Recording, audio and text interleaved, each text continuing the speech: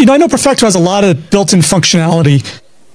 You mentioned accessibility testing. If someone does a prompt, do they get extra benefits as well? Will it automatically do like accessibility checks or security checks or high-level performance checks? Like, hey, this was slow.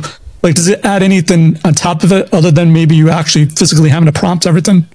Well, in the initial release, it has to be part of that individual prompt, right? So if I were operationalizing that, I was implementing this, what I would do is I'd have a certain set of prompts that I would put in for everything.